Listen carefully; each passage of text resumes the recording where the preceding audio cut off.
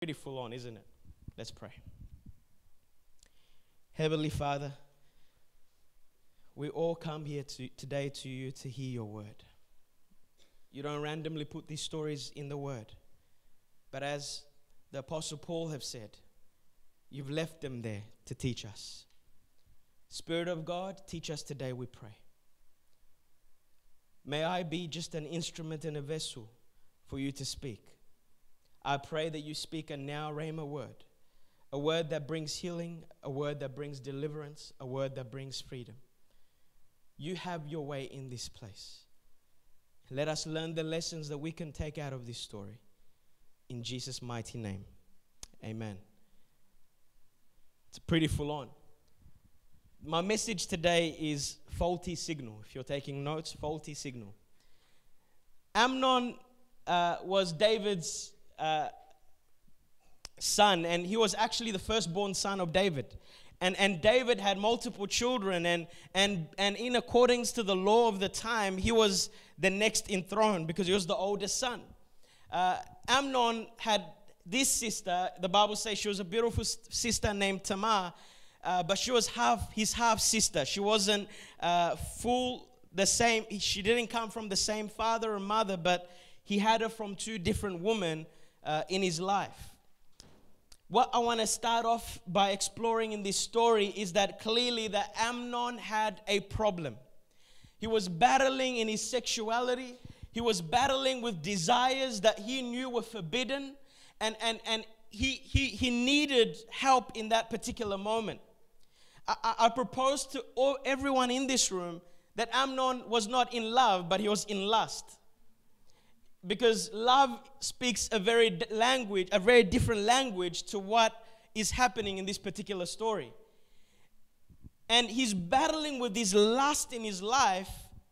And what lust is, the Christianity Today website defines lust as this: a strong craving or desire, often of a sexual nature. John Piper, one of the great Bible teachers of our time, he defines lust as a sexual desire that dishonors its object and disregards God. The dictionary says that lust is an intense or unrestrained sexual craving. The focus of lust is pleasing oneself without regard for the consequences or for others that are involved. And that is the base definition of lust, but what he was battling was these lustful desires that he was trying to be in conflict and fight against, and he kept it all to himself. And Amnon he battled this so much that it became evident externally. The Bible says he became to the point he became ill. He became sick. Now, I have told you how in my teenage years I thought I was in love. I was actually in lust, because I couldn't stop thinking about this girl that I never saw, but I was talking on the phone about. And what I thought it was love, like tingly feelings in my heart, like there was butterflies that I feel light, I feel dizzy sometimes when I'm talking to her. And I promise you, I used to listen to country songs. I never told any of my boys because we listen to R&B, but I'm listening to these country songs that I never would listen to, but she was into it. And I'm like, I love this girl. I love this girl. But I wasn't in love. I was in lust. I wanted some things for her, but I never cared about her specifically. But he was obsessed, and in his obsession, he became sick. He knew he couldn't have her. That's something that Amnon knew. He knew that legally he couldn't have her. According to God's truth and God's word, he couldn't have it. It will not be a possible situation for him to have his half-sister sexually. It was forbidden. Amnon, battling with his sexuality, fighting urges within him, he needed help with this. He was at a stage in his life where he is, without knowing, he's crying out for help, and there's desires that he's in conflict with. And I want to speak to those of you today that might be battling with your sexuality. I'm going to talk about things that perhaps you've never heard a message on.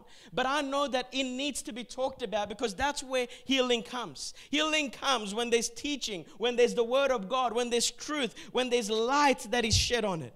I want to speak, if you are in this room and you're desires, your conflicts inside, your lustful desires, you don't understand it. Some of you might be homosexual desires. Now, I don't want people laughing and giggling. When I teach that in the youth, they might be. But I know as adults, we're mature to handle these things. But I fully am aware that in the church of God, this exists. You might be a Christian and you're scared to share anyone these desires, but you're conflicted on the inside, and there's homosexual desires that are on the inside of you. Some of you might be battling with desires that are pedophilia. You see, we don't talk about these things, but they exist, because people that do these things, they don't just wake up one day and say, oh, it was a build-up of things that were never addressed, things that were in the dark, and because they were in the dark, the light never was shining upon it. But I want to speak, if you're in this room, and like Amnon, you're conflicted with desires that you know are forbidden. It is important that you recognize that the desire is there, and that those desires are wrong.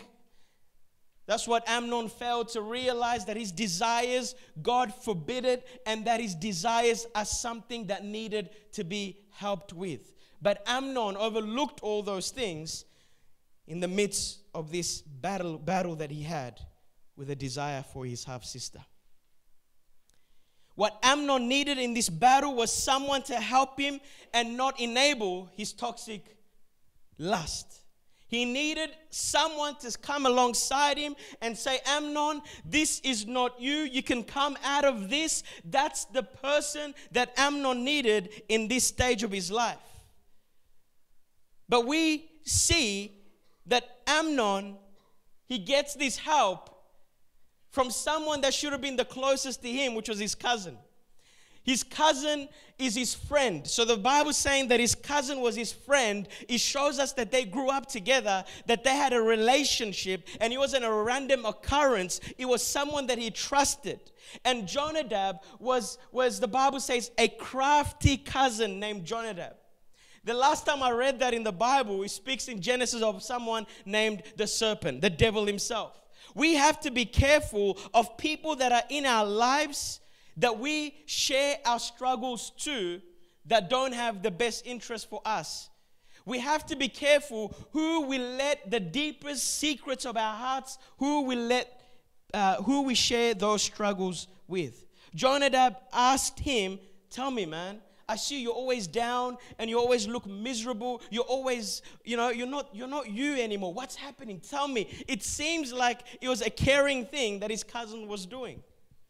And when Amnon finally discloses the reason why he has been acting the way he has, instead of discouraging, instead of correcting and rebuking and helping him, what he does is he encourages the behavior rather than rebuke it. The Bible says that Jonadab was a crafty person. He was a devil. A devil. He had the nature of a devil. We have to be careful of close people that are around us that are devils. Now, you might not hear this, but this is exactly what was happening here. He was sneaky and crafty, and he set him up. He was battling with this, and he set him up, not for him to succeed and come out of this, but he set him up for what would ultimately lead to his death. In Romans 6:13, the Bible says this, do not let any part of your body become an instrument of evil to serve sin. Instead, give yourselves completely to God, for you were dead, but now you have new life. So use your whole body as an instrument to do what is right for the glory of God. Did you know, young person, that your body is an instrument for God to use? Do you know what we pray, my wife and I, on Zoe? We lay our hands and we say, may you become an instrument of righteousness and not of wickedness. We pray that over her again and again, because we are instruments that is used by God. So the life that can change the world around us is just a vessel that God is speaking to. You have to understand a spiritual principle that God has given this world to man, and God uses man to reach the people of this world. In the same way, demonic beings, demonic spirits, they need a body to manifest the desires that they have. So without a body, without an instrument, they cannot operate the things that they want to do upon this earth. So just as God uses our bodies as instruments to carry out His will, demons also need bodies to carry out their desires. There are those that are instruments of evil, and we must be careful of the advice that we get and receive in our life. These are the people that come around you and they seem to care about you. They seem to have the best interest for you, but they are carefully, strategically calculating your downfall and your ruin. These are the people that might say, you are my best friend, BFF, best friends forever. They might get you a necklace. They might get you a matching bracelet. These are the people that you need to be careful with. They really want to get close to you, not to help you, but to kill you. Jonadab, if he really loved his cousin, should have rebuked the wicked lustful desires. One of the characteristics of love that I'm going to go to a little bit later is that it rejoices when the truth wins out. Jonadab didn't love his cousin. He was strategically close to him to plot his downfall. People who love you will not say, go ahead. It's your life. Do whatever you want. Forget about what they say. This is your life, man. Go for it. Do whatever you want. Own the moment. Be the woman that you were. That's not what people that love you will do. When you're battling with toxic desires that you know that you need help with, be careful of people that come and enable that toxic desire that is within us. People that love us will tell you the truth no matter how painful it is for you to hear. Because it is the truth that ultimately sets us free. It was the advice of Jonadab that made him act out his lust and that ultimately got him killed. Now, one of the things that we need to know is that when we are battling with sin, when we're battling with desires that are of the, it's the Bible says that we all have that nature, that sinful nature. The heart is deceitful above all things and wicked. We are all I am capable of anything. I fully am aware of that. I am not in any way prone to all these things. I am capable of anything. I know that. That's why I rely, I depend, I lean on my Jesus. I know that apart from Him, without from Him, I can do nothing. And one of the things that the Bible tells us, the Creator that created our bodies, that knows how body functions best, He created our emotions, He created all of these things, anger, all of these things, God created us. And He gave us healthy ways to use them, and He gave us ways that we use our bodies in a negative way, our emotions in a negative way. But one of the things that James says is to confess our sins to one another. So perhaps this dark secret, this dark thing that he's been going through on the inside, it was good that he let it out, but the problem was who he let that secret out to. So the confession is good, but who are we confessing to? Because the Bible says what brings healing in our life is us letting these secrets out. Confession is important, but be careful of the people that you spill out your secrets to. Let me just inject something here. If you're in a relationship and you just started talking to the guy 1 week ago, don't talk about things that you're struggling with, that you've been through in your life in the very first week without knowing anything about that particular person. You have to be careful. Guard your heart. Guard your heart. Take things slow. And I know that on the phone, they might push you, tell me about you, who you are. You don't have to disclose everything. You can choose what you want to disclose, especially things like this, because you never know what people will do with that. Second thing that I want to highlight, apart from the advice and the struggle that he had, I want to touch on the rape and the sexual abuse that we see in this particular story. So what Amnon does is he takes the advice and carries out the plan. He pretends he's sick, and when his father David visits him, he says, Father, I just have one request. Send Tamar, my sister, because the women, especially the daughters of the king, they were protected. They were not allowed to be alone with any man, even if it's family. But he had this request because he was sick. His dad loved his son, so he wanted to grant his request. And he said, I just have one request. And he requested what Jonadab advised him. So Tamar goes innocently, not knowing anything that is before her. She's doing this at the kindness of her heart. She wants to help her brother that is ill or that is pretending to be ill. So David trusts his son. He's saying, you know what? He's perhaps thinking, he's my son, she's my daughter. I mean, things will be okay. I trust my son. I trust my daughter. And he never probably crossed in his mind. I want to raise a couple of very tough points here. And that is got to do especially with sexual abuse. David trusted Amnon with Tamar because he was her brother. I don't think that David comprehended that evil act will be done by someone so close. Let me share with you a story, and then I'll share with you what I want to say about that. I went to a particular place. I was invited, and in that church, they wanted to have a women's gathering. This is the older woman. And they got them, and there was heaps of them. There was probably 30 of them, and they sat in a circle, and I was supposed to share with them something, whatever is in my heart for that particular group of ladies.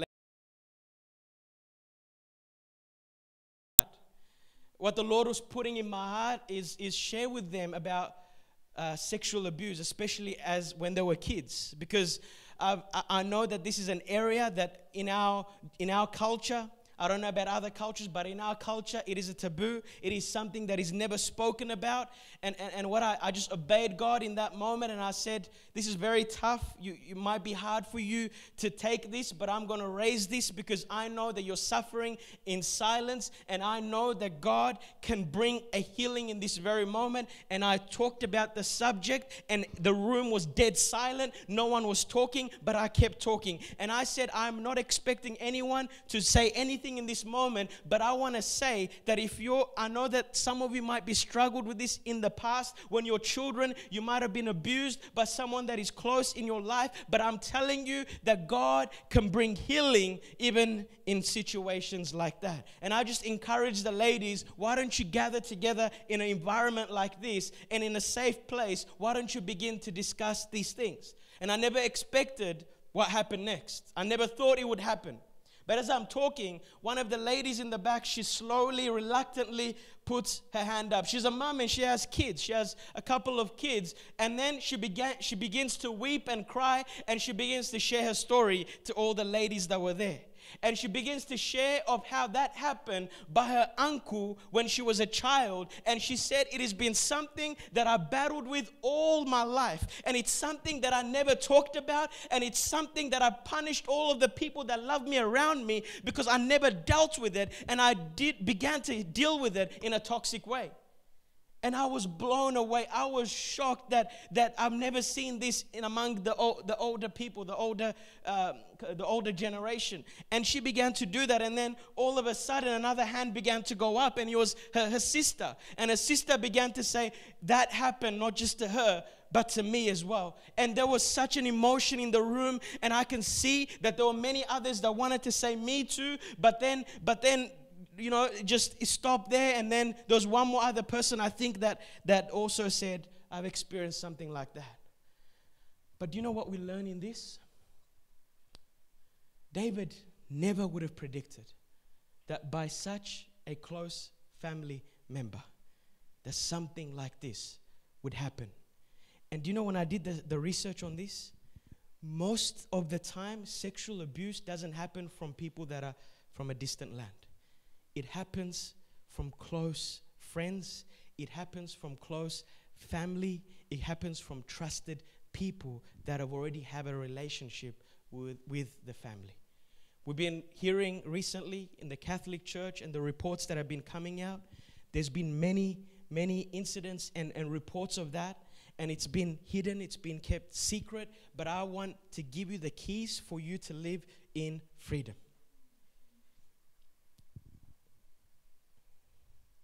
I want to speak to those of you.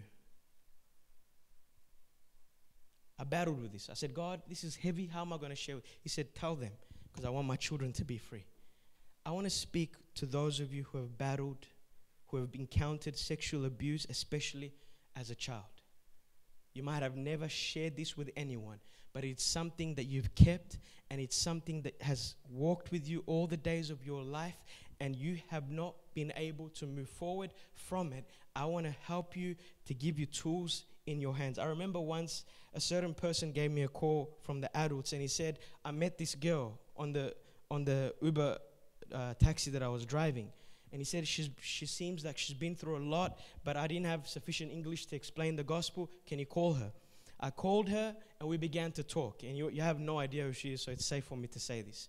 I'm very careful about things that I share, only when I get permission and when I know that you have no possible way of finding out. But this woman, I began to talk to her, and she began to share with me her story. And she was very angry. She said, you're a pastor? I said, yeah. She said, well, tell me, you know so much about God. And she was very angry. And I said, I don't know everything, but whatever I can help, I'll try and help you. And she began to open up and share with me her story. And she said, when I was young, she said, my mom and dad, as a small child, they gave me up for adoption. And she said, why did your God make them do that? And I sat there. I'm like, how do I respond to this? And I just said, it's like spontaneous in the moment. I believe God was just directing me. I said, I'm sorry, her name I called. I said, God didn't make them do it. They chose to give you away. She said, how dare you say that? It was God that made them do it. This. I said, I called her name again. God didn't do it. God didn't do it. He gave them free will, and they chose to give you away. Because she talked about the hell she's been through because of the decision that God made them to give her away to the foster system, and what she's been through in that. And she had cancer when I was speaking to her. She had cancer that she's been battling with, and she's dating a man that is a Muslim. And she just had a twisted understanding of God. And because she knows about Christianity, I think she grew up hearing about the Christian faith. And she said, is God punishing me with cancer because I'm dating a Muslim man? And I said, God is not doing that. I said, God is not the author of evil. I kid you not, without exaggeration, 30 minutes of me repeating, God did not give you away. Your parents gave you away. I just keep repeating the same thing. You can't say that. Half an hour. I looked at my wife, half an hour. And then, after half an hour, it's like a light bulb went on. She's swearing. She's like, oh my effing God. She said, oh my God. God didn't do it. My mom and dad had a will, and they chose to do what they did to me. It wasn't God. And all my life I've been blaming God, and I've been angry at him, and I've been running away from him because I thought that he made them give me away. And you see, the pain of her story was when she finally discovered her parents, she found out that they both committed suicide. And she's saying, why is my life the way that it is? And I said, I cannot answer you that. But one thing that I can answer you with confidence is that God didn't make anyone do anything. That God gave us this thing called free will. And unfortunately, love is out of the free will. It's not something that you can force someone. He gave us free will.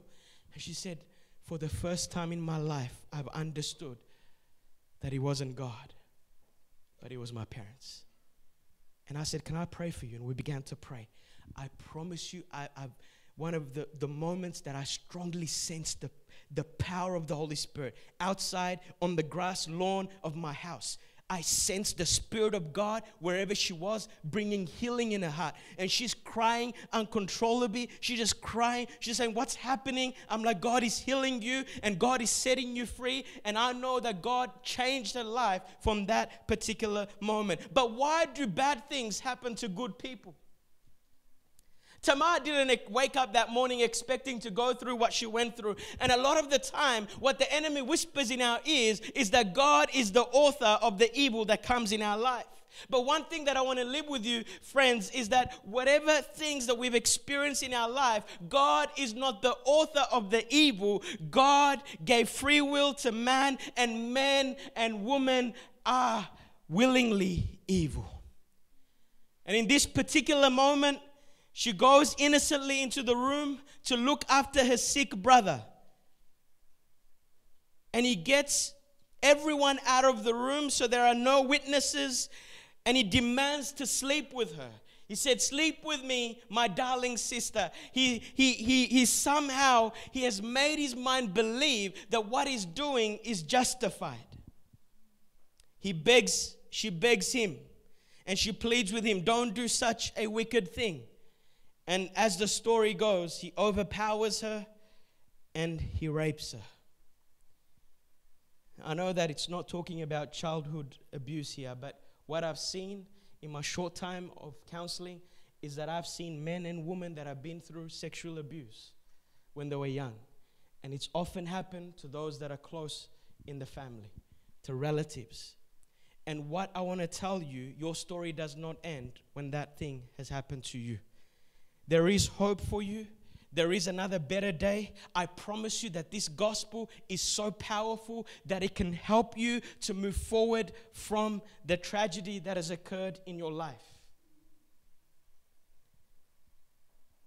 The Bible says that Amnon said, I'm in love with my sister Tamar. But we can see in 1 Corinthians chapter 13, verse 4 to 7, what love is. And we can contrast and compare. Was Amnon really in love? Was he in lust? The Bible says that love is patient. That word patient is long-suffering. Love is kind.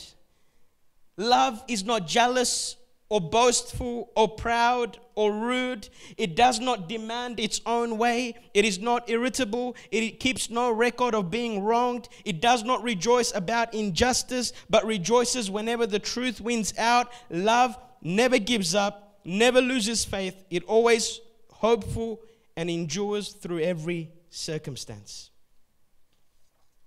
Love is patient was the first thing that the Bible mentions what love is.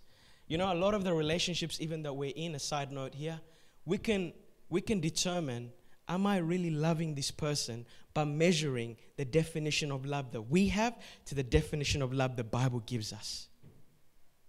Because the people that we are with, when we truly love them, this is the type of love that God says that we have towards one another. Amnon couldn't wait to do what he lusted for. He wasn't patient at all. He grabbed her, and even though she told him to wait and ask her father, he couldn't wait to act out the gratification that was building up in his life. The word patient here actually means long-suffering. That means endures long. This is what the idea behind it. God's love is long-suffering, means he's patient with us when he should have given up on us. You know, when we're in relationships and we're saying, let's just say you're not married, because to married people this is irrelevant. But if you're dating or if you're engaged and you're saying that I love this person, and you don't put up with the things that, you know, just yesterday, I'll be transparent, I'll talk about it in the marriage, but I drove to Williamstown Beach at 11:30 p.m. Because I had an argument with my wife, and I was upset, and I said, you know what, I'm going to go for a drive, and I like going to the beach, because when I go to the beach, it just clears my mind. I saw the waves, but one mistake that I did is when I was rushing out of the house, I didn't grab a jacket, and I was wearing a shirt that is like, because my stomach is a bit out, it stretches, and then wind comes in easily. My daughter bagged me in the funniest way this week. She said, I was lying down on the bed. She came and hugged my stomach. And she said, Daddy, your tummy's so fluffy and cuddly. And I said, oh my goodness, this girl is killing me. And then she said, it's so cushiony, Dad. And then my wife was sleeping next to me. And then she lied on her and she's like, Mommy, yours is like a teddy bear. But Daddy's is more comfortable. Anyways, let me keep going. I went, where was I?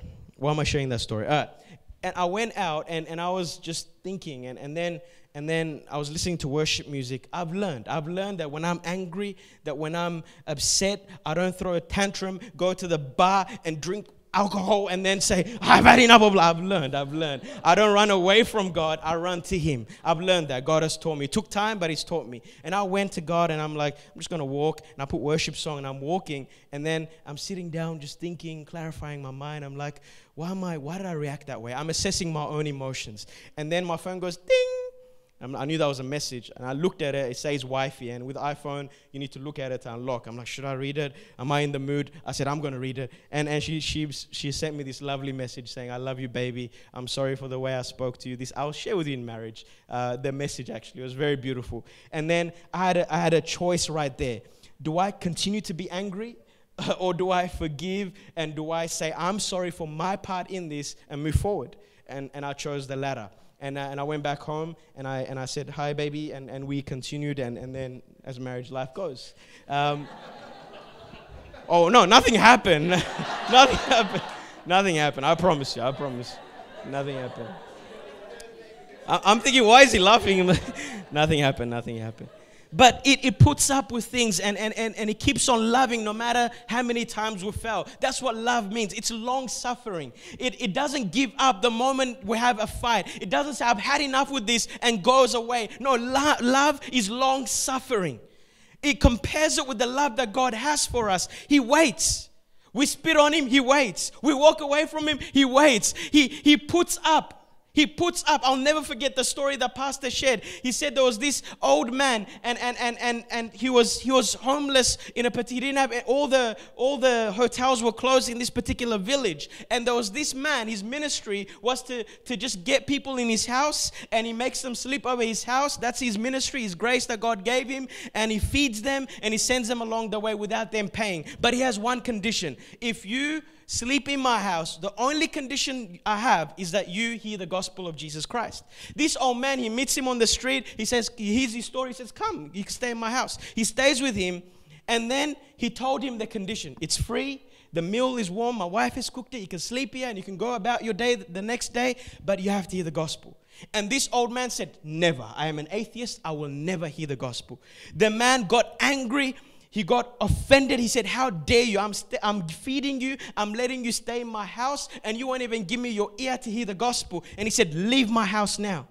And this is a true story, by the way. And that old man grabbed his suitcase and he began to walk out of the door. And he said, that man said, God spoke to me clearly like he has never spoke to me. And he said, I have put up with this man, with this older man for all his life. And you cannot even put up with him for one day.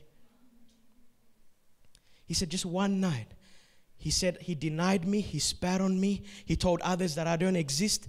And I kept on pursuing him. And you couldn't even put up with him for one night. That, I think, shows the love of God compared to the patience that we have with one another. But he said, I repented. I ran back. I grabbed the man. I apologized. And I let him stay the night. But love is patient. Love is kind. There was nothing kind about the way Amnon treated her. Lust is violent. Lust is violent. Kindness treats people with a compassion and with respect. Love is not jealous. In other words, not envious of the success of other people. Even friends that we have, if people in your life, when you get promotion, are not clapping, they're not your friends. If people in your life, when you're succeeding, they're making fun, they're not your friends. They have jealousy within their heart, and it manifests at the point where it needs to manifest. I am telling you, be careful of those that are in your life. It says love is not boastful. Loving people are not always talking about themselves and their needs and their wants. If you're in a relationship and the guy or the girl is only talking about what they are like, who they are. I remember seeing this dating show, and the whole show was the guy talking. The girl was so irritated. He was talking about his looks. He was talking about his background, his career, and he didn't give her one space for her to talk. She got up and she walked out of there so fast. I'm like, you go, girl, because relationships like that are toxic. I mean, if you're always just boasting about yourself, look at me, I'm this, I'm that, I'm that. I mean, love is not boastful. It is not proud. It's not arrogant or humble. Love is not rude. Treating people indecently. Love is not rude. It treats people with compassion. Love does not demand its own way. Love is not self-seeking. This is at the heart of the gospel. If you understand this, young adult, this will set you free. if you only care about your needs, about your wants, about your comfort, you have not understood the gospel. Because the very essence of the gospel is that love is selfless. It is not a me and I orientated life. It is an other orientated life. The Bible says that we need to have the same attitude that Christ had.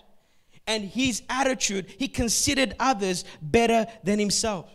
Amnon only cared about what he wanted in that particular moment. She begged him, don't do this. She begged him, you are doing the most wicked thing. But he didn't care about that. The only thing that Amnon cared was about meeting the sexual gratified need and lust that he wanted to have.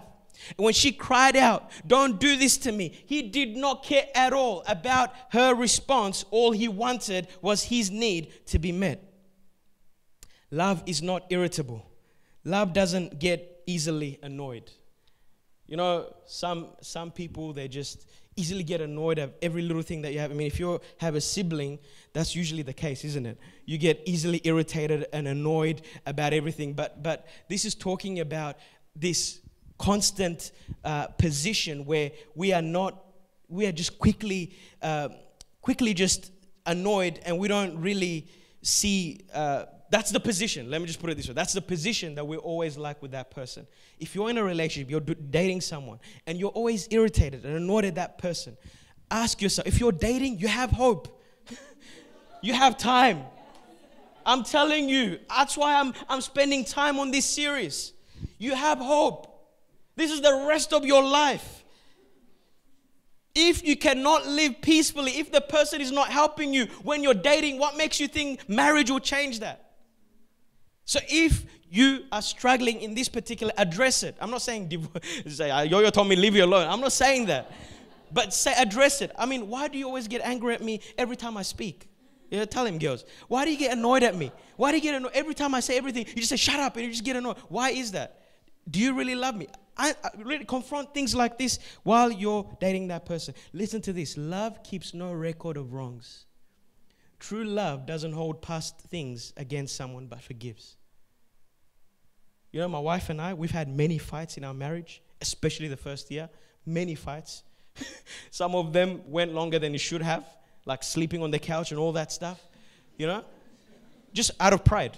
Seriously, out of the pride that I had. But imagine every time we have a new fighting thing, I raise. Remember what you did 2 years ago?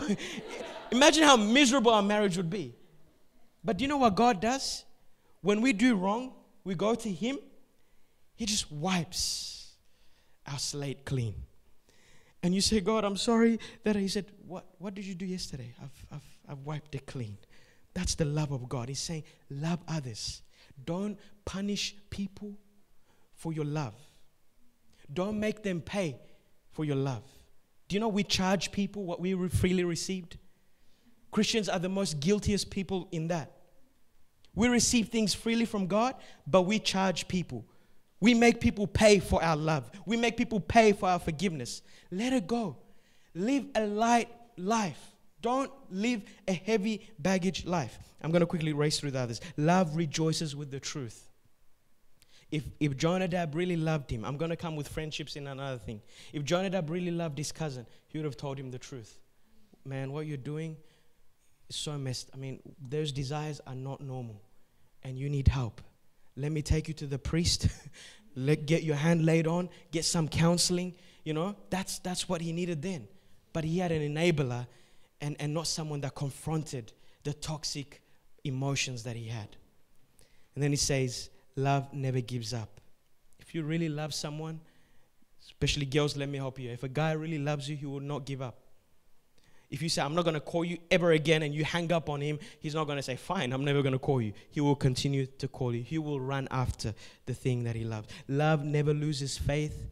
It's always hopeful. It endures through every circumstance.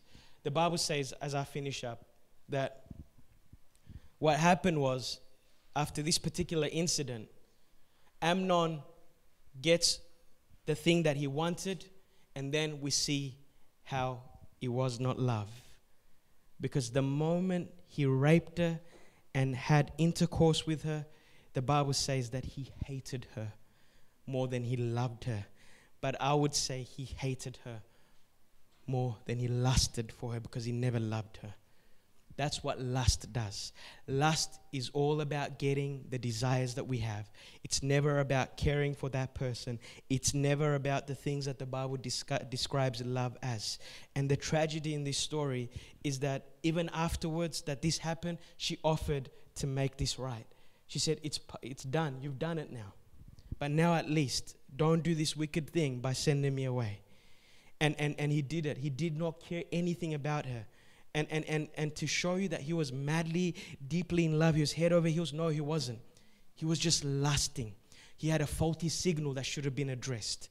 Dangerous. When we have faulty signals in our life, I saw this airplane documentary, airplane crash investigation, and what brought a plane down and killed many people, not the recent one in Ethiopia, it's a long time one.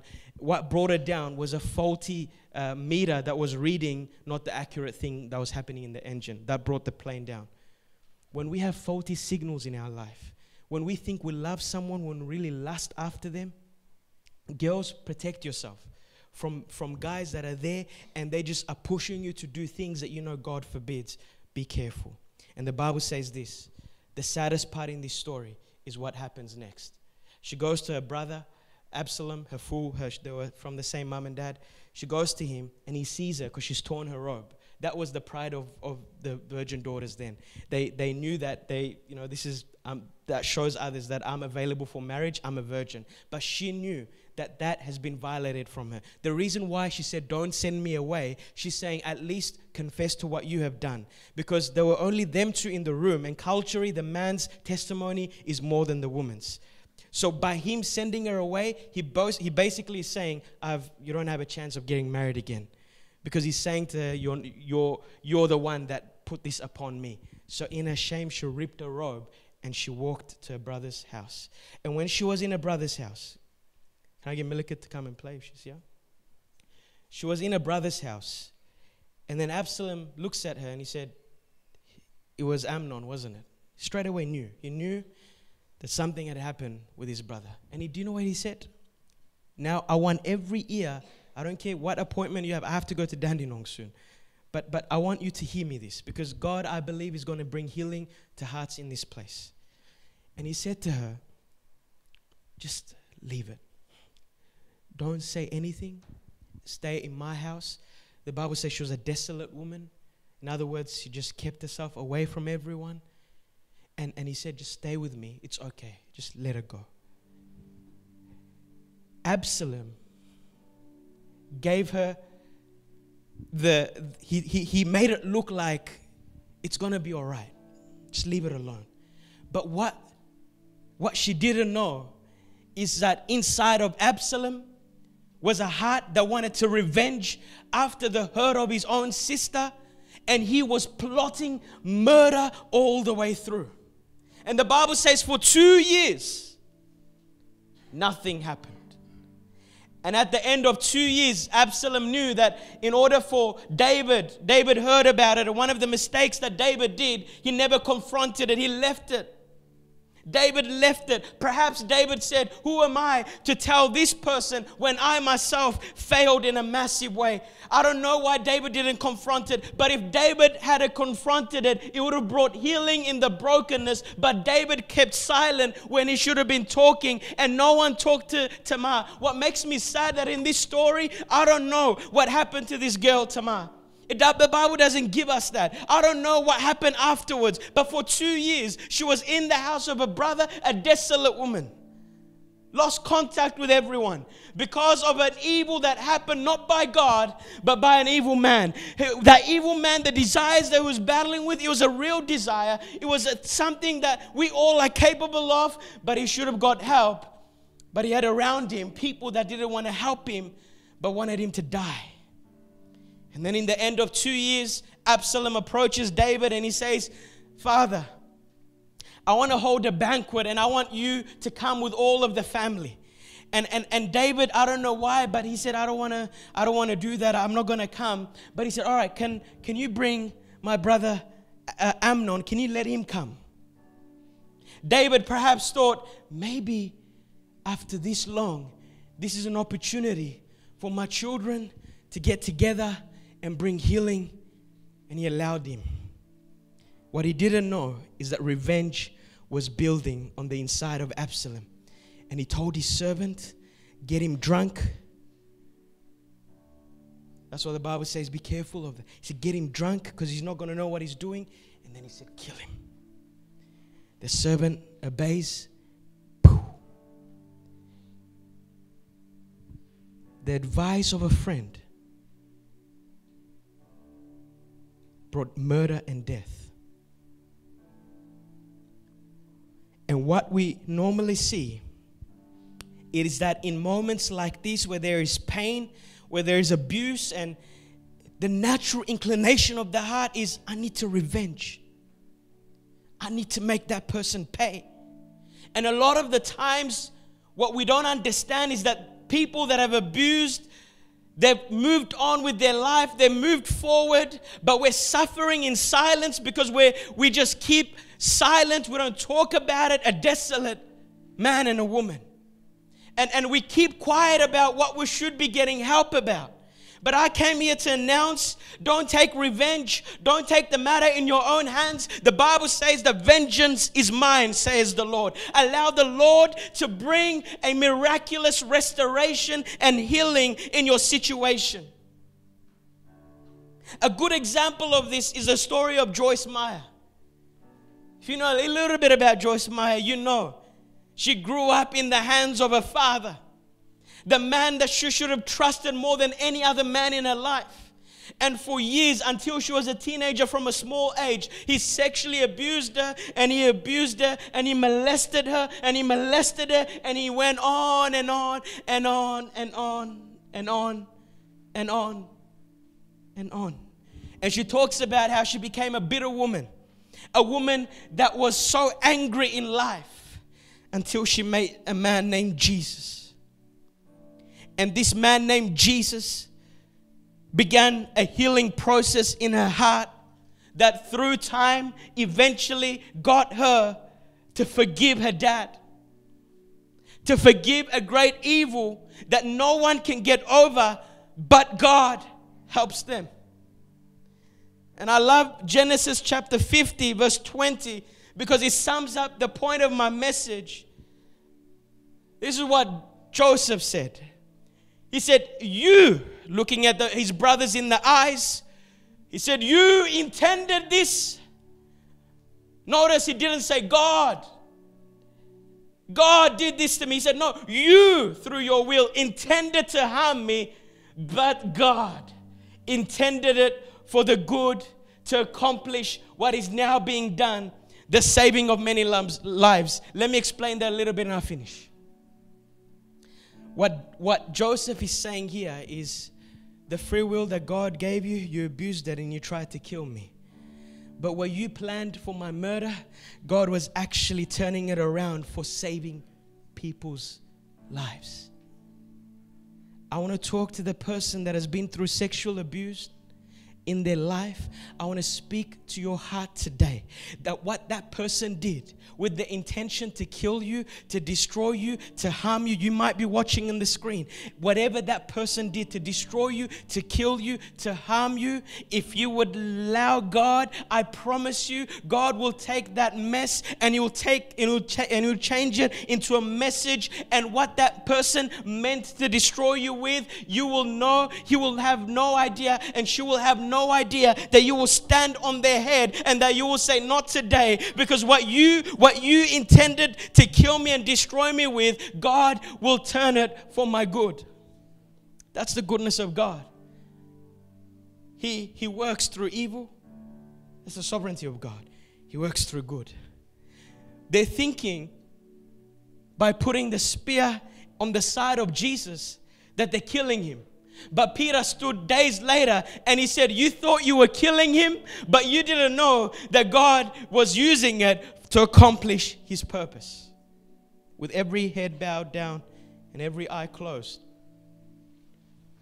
I know what God is doing in this place. I want to speak to a couple of people in this room. Next week, you do not want to miss out, because I'm going to be talking about, if you're in this room, what if you've messed up? What if in the area of sexual desires and sexual immorality, you're like, yo, I've blown it, man. I messed up. You don't want to miss next week. There's a message from the beginning of this series that has been burning on the inside, and I know that God is going to heal so many lives. But today I want to speak to that person. First person that I want to speak to is you might be battling with desires, with your sexual desires that are lustful. Man, it might be homosexual desires, it might be pedophilia desires, but you've never said anything, a word to anyone. But you're battling with your sexuality. Before Jonadab comes along your life, I want to encourage you, my friend, go and seek help to someone that can help you. Go to a trusted person. We're living in an era and a time where there are many Christian counselors. But one thing that you cannot afford is allow that desire to consume you. Allow that desire to lead and guide your life. The second person that I want to pray for is your Tamar. You've been through a few things in your life that you've never shared with anyone. You might be a male in this room, you might be a female. This doesn't discriminate anyone. I've seen personal stories I've heard of how this destroys lives. But one thing that I want to show you is that you don't have to get stuck in what had happened to you. I promise you that God can heal you. And whatever people intended, God can turn it around for your deliverance. And this is the goodness of God. Not only will He set you free, but He will use your story to set others free. I'm not going to ask anyone to lift hands, but you know who you are. And I want you to join with me in this prayer. Every one of us. Say, Lord Jesus. Come on, I want everyone saying, say, Lord Jesus. Today, I come to you just as I am. With my weakness, with my desires, with my pain, with my hurts, with my past. Help me to let you in my heart, to heal wounds, brokenness, to heal desires that are eating me up. I don't want to live like this, but I want to be set free. I want you to use me as an instrument to help those that have suffered.